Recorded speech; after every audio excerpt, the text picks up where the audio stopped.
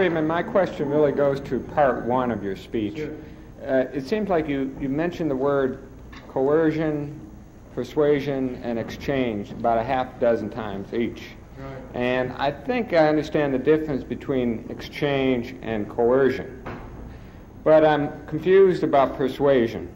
And my question is, and perhaps you can answer it as quickly as I offer the question, but what is the difference between commanding somebody, A, commanding B to do something, i.e. coercion, and A, persuading B to do something? The difference is that A commands B on the threat that if B doesn't do it, he goes to jail. Or if B doesn't do it, he gets hit over the head.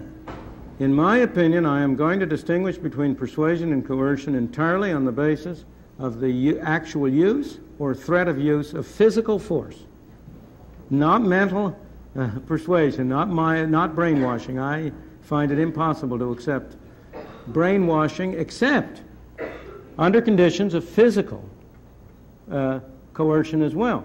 You may have a person held violently and brainwashed in that sense, but other than that, the fundamental distinction I would draw is the use of force. Well, let me ask you this. You seem to say that coercion is bad, and I think persuasion is good because it helps us achieve the necessary cooperation and uniformity that makes the society hold together. But what are the implications of the freedom of the individual when individuals are barraged by all sorts of persuasive communications, by the media, by lawyers, by I understand. Business executives, by professors? We're constantly being persuaded. And what would John Stuart Mill say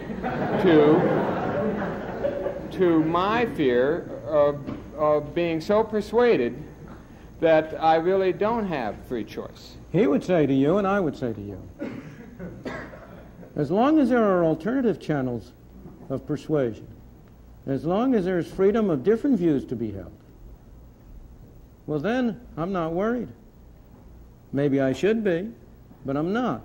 The real problem arises when you only have one thing you hear. Now, it is coercion.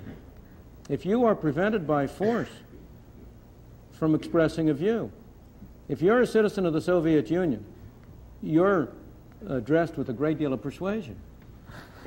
But the sources are limited. And if somebody else wants to come in and try to persuade you differently, if a Solzhenitsyn or a Sakharov wants to persuade you differently, he's prevented how? By the threat of physical force.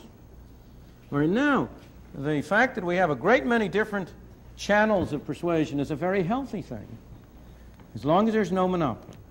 And the real problem arises when we don't have a proper, well, let me give you a real, I mentioned that one of the worst things we have is a control by FCC of radio and television. Why? Because it reduces the range and variety and alternatives of persuasive material. It gives a special advantage to the advertisers.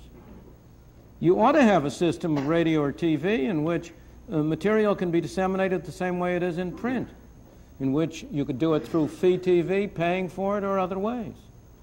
But we use force, namely the denial of a license, the fact that a policeman will come and put you in jail if you operate in contravention to the FCC rules, to prevent alternative means of dissemination. In my opinion, that's why you have had a wasteland of television, in a phrase that Minnow used some years ago. So I think the fundamental answer to your question is that we must strive to keep all channels open. And if we do that, then it's very tempting for individuals to say, I want to be free of that. You know, freedom imposes costs as well as benefits. If you have to make up your own mind, that's a terrible thing.